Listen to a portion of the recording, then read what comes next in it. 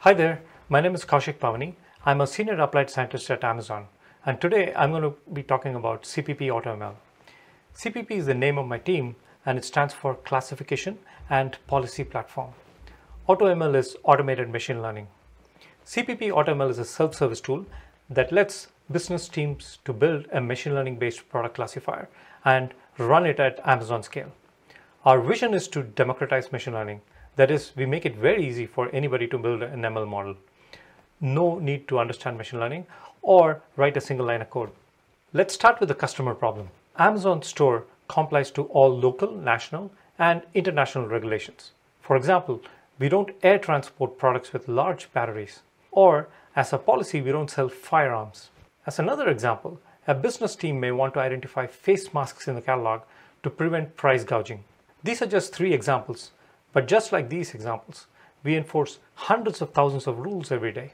One of the ways to enforce these rules is to build a product classifier and enforce a policy on the resulting classifications. So today, I'll use our tenets to explain what CPP AutoML is. The first tenet, and probably the most important one, is that we enable our business users to build a classifier without any scientist or software developer involvement. Subsequently, I'll talk about how we take the data-first approach to solve our customer problems. And finally, I'll talk about one of our latest innovations to achieve few-shot learning. All right, let's see how we make it easy for anybody to create a production-worthy classifier and execute it at Amazon scale. Imagine a business user who may want to classify face masks. If they take the ML route, they'll end up following the ML model lifecycle. First, they need to assemble a team to gather data. And then, get help from a scientist to build a classifier and make sure that the classifier is not biased. If the classifier is not accurate, we may need to go back and get more data. We also need software developers to push the model to production and run it at Amazon scale. Finally, an audit team needs to make sure that the classifier is taking reasonable decisions on behalf of the customers.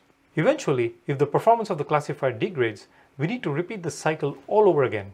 So we need a team of scientists, software developers, auditors to launch a product classifier and maintain it. CPP AutoML automates all parts of this flywheel except for the data collection.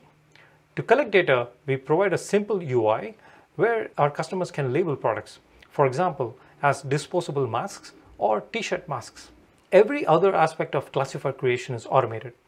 Even the labeling is assisted in the sense that the system suggests what to label next.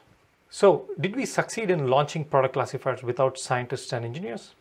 To answer this, let's look at our adoption data. We started in Jan 2020.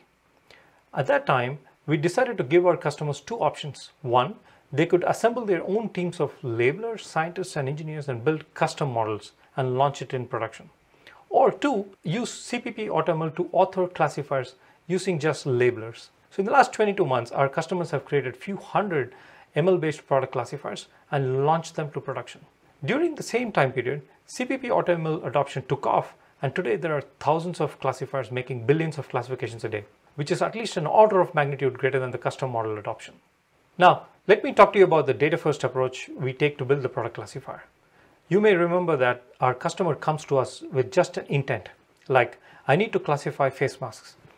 We assist them in curating the labeled dataset first. For example, we have hundreds of millions of items in the Amazon catalog. See the pictorial representation on the left.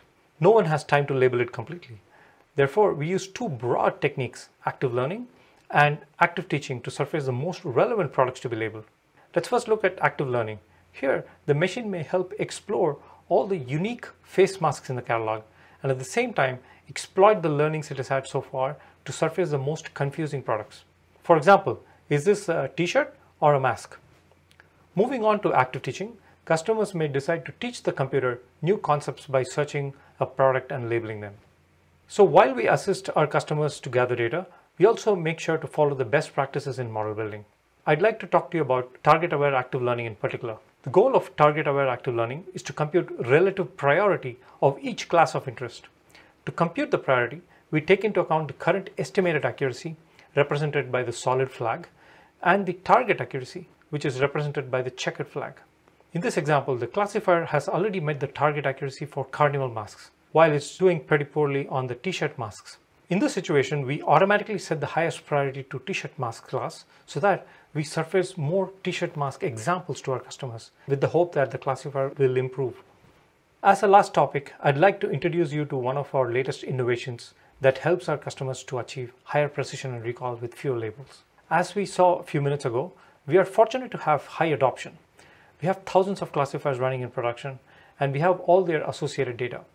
For example, our customers labeled 2,500 products to build a kangaroo meat classifier. Similarly, they may have labeled 3,000 products to build a pen classifier.